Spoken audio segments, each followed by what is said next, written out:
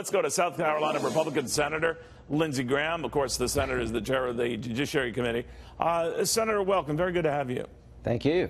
You know, it's interesting. Nancy Pelosi was commenting on this Mueller investigation and said of the Attorney General who presented it that we have to see the facts. I don't need your interpretation. Said it was, in fact, condescending.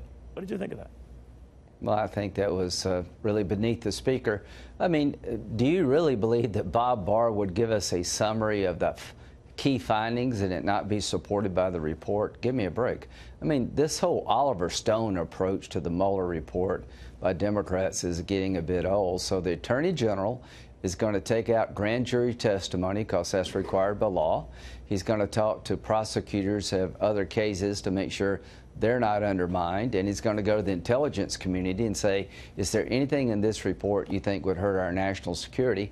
Once that's done, he's going to give it to the Congress, starting with the Senate, and he'll come and testify sometimes in April, I think. So, Senator, when you hear James Comey making the rounds saying that it doesn't make sense that Mueller didn't rule one way or the other on the obstruction of justice, what do you make of that? I'm not so sure I'd follow his guide as to what makes sense. I mean, the guy spent 2.5 years, $25 million, 40 FBI agents, hundreds of subpoenas, hundreds of witness interviews, and he says in a report apparently that he can't decide one way or the other about obstruction of justice. When the underlying crime doesn't exist, it becomes virtually impossible to prove obstruction of justice. And from Barr's point of view, what is he supposed to say? If Mueller can't decide after 2.5 years, what other outcome is there than to move forward? So I'm not confused at all. I mean, we'll have Comey come in and tell us about everything, about the FISA warrant, about the Bruce Orr interview with Steele, about the counterintelligence operation. I promise you that Mr. Comey will come before the committee in a public setting, and he'll be asked some questions about the dossier and everything else. So you have already put out a request to speak with him? No, I just know what's going to happen. Once we put the Mueller report to bed, once Barr comes to the committee and takes questions about his findings and his actions, and we get to see the Mueller report consistent with law, then we're going to turn to finding out how this got off the rails. I know Attorney General Barr, it's not if he looks at what happened, it's how he does. Does he do it internally? Does he appoint a special counsel? Mr. Horowitz is looking at the FISA abuse allegations. I'll be looking at the FISA abuse. I'll be looking at the counterintelligence operation. Why did they not tell Trump if it truly was a counterintelligence operation? There'll be a lot of inquiry as to how this all happened. Indeed, the president is open to your idea, Senator, to call a special counsel to review the probe origins. Any update on that? No, but the reason I've suggested that in 2017, Neil, is that this is a highly emotional event. Republicans believe that the FBI and DOJ, the top people, took the law in their own hands because they wanted Clinton to win and Trump to lose. You know, there's a lot of suspicion. There's a lot of direct evidence of, I think, of bias.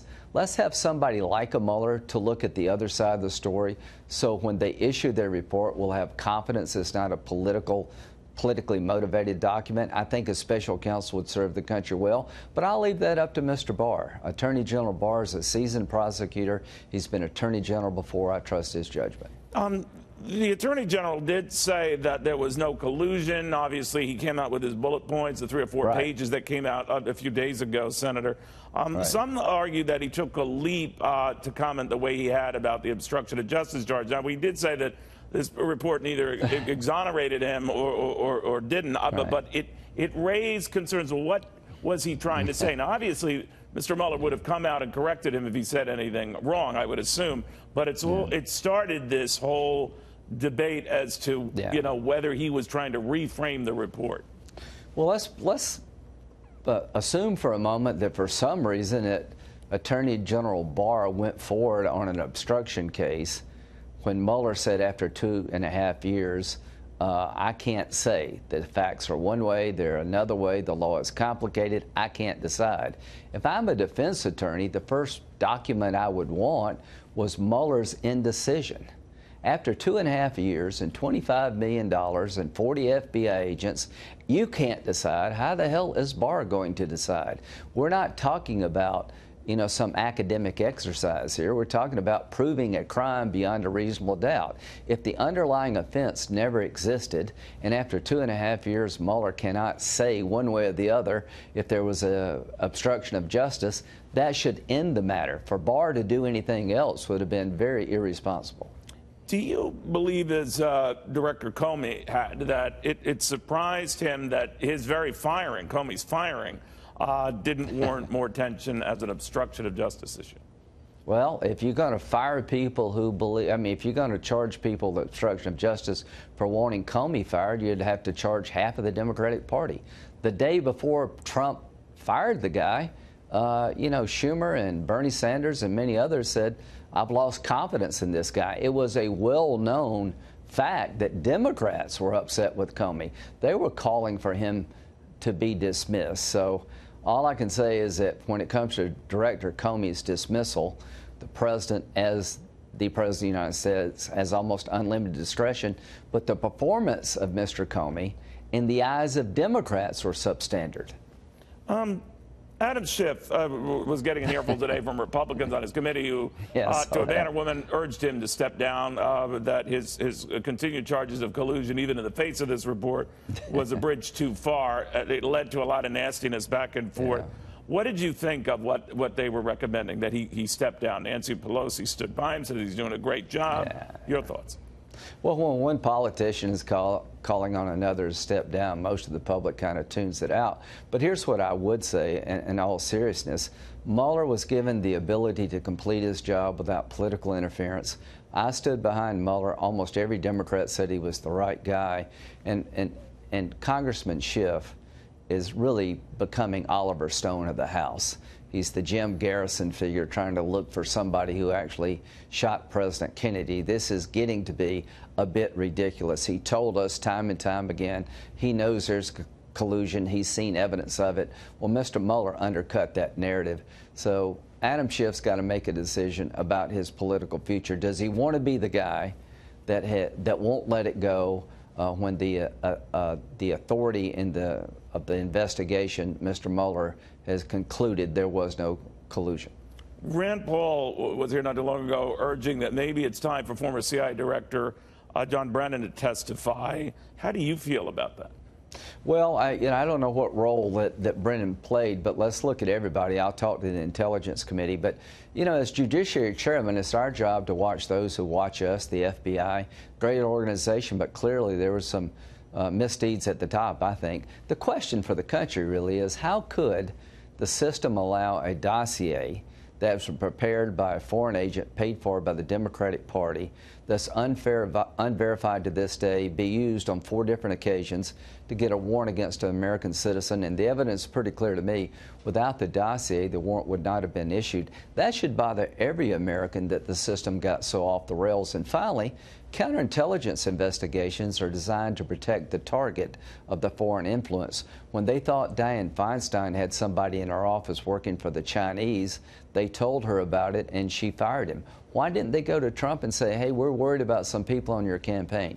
That really is disturbing, so I want to get to the bottom of it. Well, that dossier that was making the rounds, the president charged that the late John McCain, your good friend, was shopping that around, did get that out, did get that to the authorities and even to the press. What did you think of that when he said that?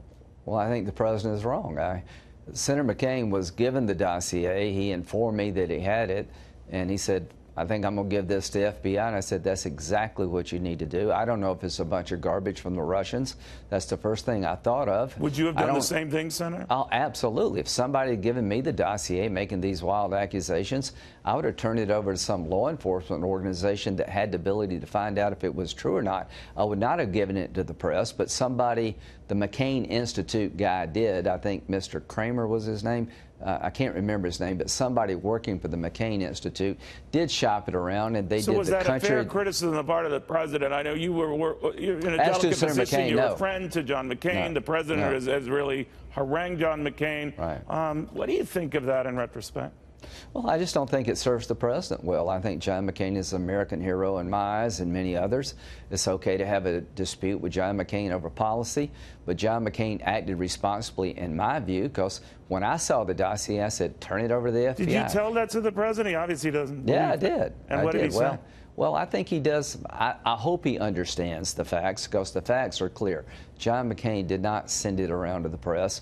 Someone else did, and when they did that, there was a great disservice to the country. The bottom line as to President Trump, I think he's done a really good job as president.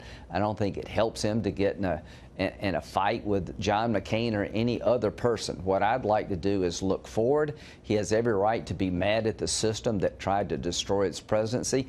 Did they try to use the 25th Amendment to get him out of office? Was there a bureaucratic coup here? He's got a lot to be concerned about, but I would recommend that we look forward, and that seems to me what he's doing. All right. Lindsey Graham, thank you, Senator. Very good seeing you again. Thank you.